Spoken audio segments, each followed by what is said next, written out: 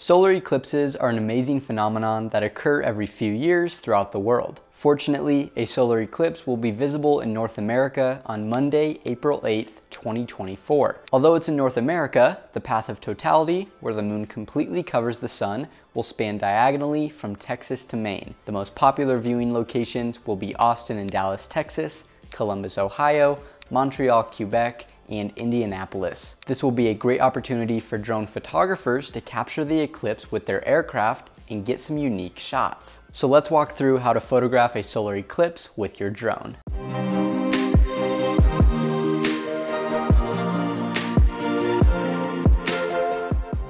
Before you put your drone up in the air, safety is extremely important, not only for yourself, but for your camera. Just like you've probably been told your whole life, never stare at the sun unprotected, even during a partial eclipse. This will harm your vision, including a significant risk of lasting impairment and potential blindness. To avoid all of this, wear Eclipse glasses. You can usually find them in a bulk package for super cheap. Online sites like Amazon and B&H Photo have them in packages of 6 to 10 for around $10. You will need to wear these glasses at all times except during totality, when the moon completely covers the sun.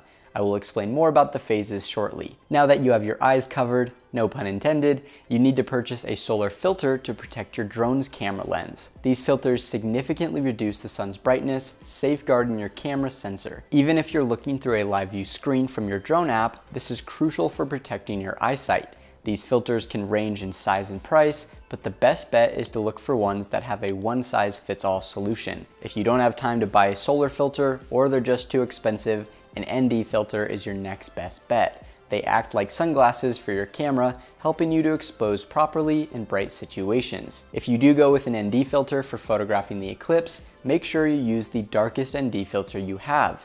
An 8-stop is good, but a 16 or 32-stop is even better. Now let's get into your camera settings. For the solar eclipse, there are a few different phases it goes through. There is a partial eclipse, when the sun will appear to become a small crescent.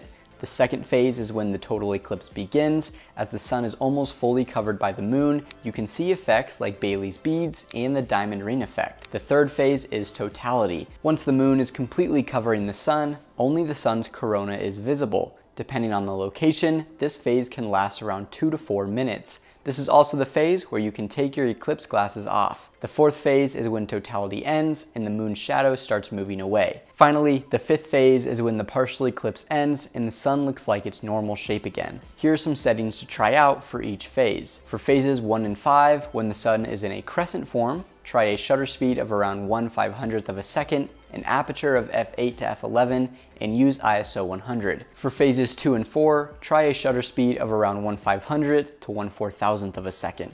I recommend taking multiple photos from different shutter speeds during this period to make sure you capture at least one correctly exposed shot, and then have an aperture of f8 to f11 and use ISO 100. For phase 3 or totality, use a shutter speed of around 1/100th of a second to 1/15th of a second, an aperture of f8 to f11, and ISO 100. And once you have your camera settings dialed in, you of course have to factor in the flight path of your drone. Just like any other flight, make sure to be safe and follow FAA guidelines. If you are in the path of totality, it will almost appear as nighttime for a few minutes, so also keep that in mind. Here's a chart that shows some helpful times and locations of when the eclipse will be occurring. I personally was able to view and photograph the 2017 eclipse in Oregon, and I will say it was one of the most spectacular events I have ever seen. No picture does justice to what this phenomenon looks like. So if you are located in one of those areas where totality will happen, I highly recommend going out to view it,